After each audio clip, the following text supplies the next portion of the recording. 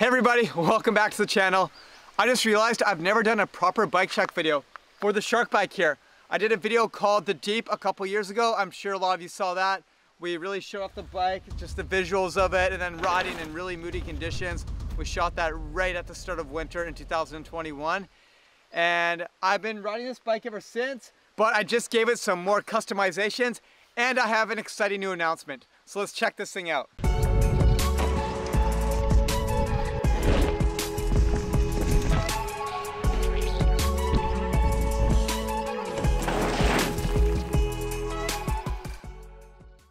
First up, it has some fresh wheels on it. These are the Noble 38 wheels, and I just worked out a deal with Noble, so I am now one of their athletes for the remainder of 2023. I'm so stoked. These wheels are so sick. It's got the Industry 9 Hydra hubs on it. It has rainbow spokes, which is crazy. And I love how the logos of the wheels are a matching turquoise to the frame. It just blends in so nicely with how the frame blends from lighter to dark. It also is like on the darker spectrum of things, and then the spokes have some lighter tones to them with a bit of purple and a bit of blue and the turquoise. It's in the purple and everything, and it's so sick. I love that. And let's dive into the specs of the actual bike. I have a couple nicknames, but one of them is Mark the Shark, of course. It's probably the most common one for someone named Mark, but everyone will just say the Shark or whatever, and I always thought a shark themed bike would be so sick to have, and I kind of have developed a liking to sharks just for that reason. So that's kind of what inspired the idea of this bike. I told my friends over at Fresh Paints and Whistler the idea around this bike. They were stoked to get involved, and I just sent them scenes from the movie Jaws and some other shots I found on Google with sharks, with blood splatters, and some inspiration I had for this. And I didn't even ask for a preview of what they were working on. I said, just surprise me when it comes, and I had no idea because they were like really good already. Like, I knew the guys at Fresh Paints were dialed, but I haven't seen a lot of their work yet. They were just kind of starting out, and I actually had a nightmare that they made me a bike that just had the shark with like a Sharpie. It's so funny. Not that I didn't trust them, it was just like the mystery of the bike. I had no idea what it was gonna be. And then I opened up the box on my back porch one day and I saw this, it was revealed to me, and I could not believe how amazing of a job they did. I mean, look at this thing. It is crazy, the details. It's all hand painted, and the stuff they've done to like really put into the detail of it is crazy. So I have sharks on both sides of the top tube there at the head tube area. I love how the non-drive side though has like that blood splatter everywhere. And then if you go down towards the bottom bracket area, there is a school of fish, there's a shipwreck, there is scuba divers. It is so cool.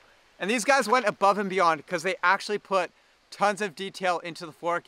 As you can see here, there is a jellyfish right on the bottom of the lowers there, and the details that go up towards the stanchions. It is so sick. I'm blown away by the creativity of this bike.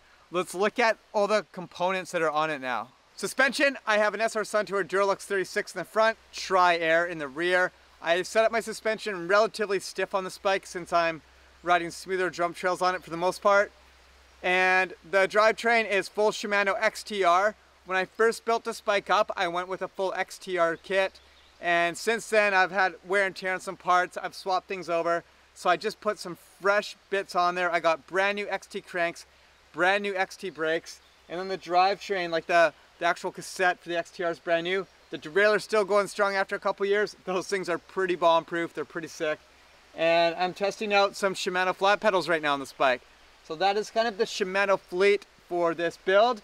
And jumping into the cockpit components, I have P&W range handlebar and stem. They have been my go-to bar and stem for years. I just love the rise. It has a 30 mil rise, a really nice back sweep, and the stem is nice and short at only 40 mils. And then I'm using some of the P&W loam parts. I have the loam dropper post lever, which is really comfortable. It's like got a little padding for your thumb on it. And then the loam grips, and then the loam dropper, which has been flawless for me.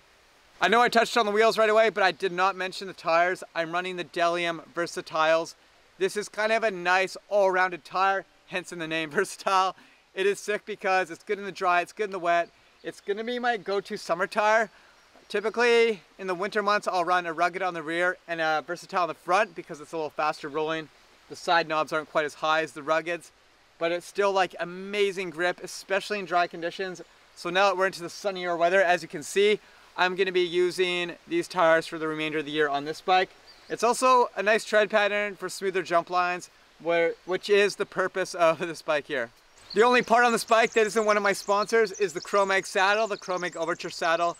I've been buying these seats for years because they are just so dialed. It's a dirt jump seat by design, but if you have it at the right angle, it's actually really comfortable for climbing.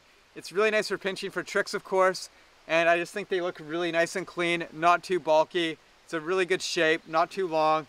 I can't even handle most trail seats now after going to this thing, and it's just so, I'm just so used to it. It's so rad. And that's the bike, pretty straightforward. It's a lot of fun. Just wanted to give everybody a quick bike check.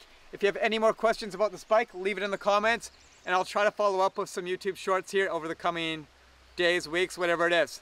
Okay, thanks so much everyone. See you in the next video. Peace out.